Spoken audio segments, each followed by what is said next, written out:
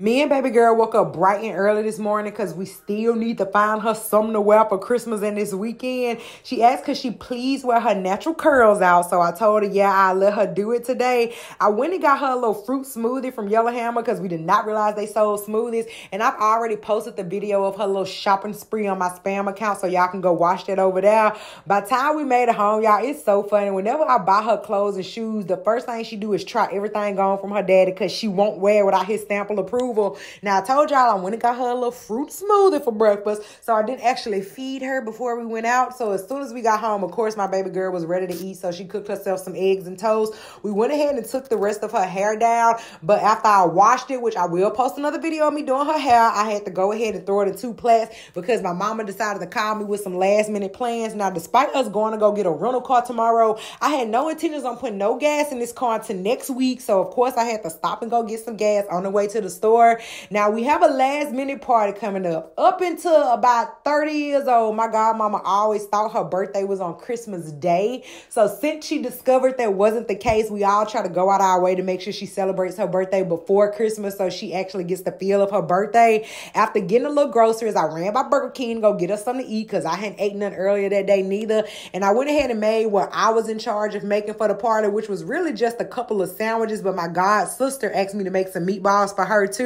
And we were supposed to put it on charcuterie boards. I didn't do that. And y'all, I just want to show y'all how impressionable kids is. I've been growing my relationship with God while baby girl is starting to mimic all the things that she's seeing me do with my little spiritual growth, and I love it. I told y'all my mama threw this last minute party, so I didn't have no pajamas, so baby girl just threw on some of the pajamas I already had. Then I loaded up all my nieces and nephews' gifts. Why my tree look empty now with all their gifts gone? I even just threw on the same pajamas that I been wearing. I left a bae in charge of wrapping up all the food, y'all. Why he double saran wrapped everything like that? Now, y'all know we don't show up nowhere empty-handed, so we stopped by the liquor store, and then my sister asked me to stop by Target because she didn't have her little grocery pickup for the party. When bae walked in with all them presents, y'all, he acted like he was Santa Claus. And while when we got there, baby girl's little pajamas was actually matching the pajamas that my mama had on.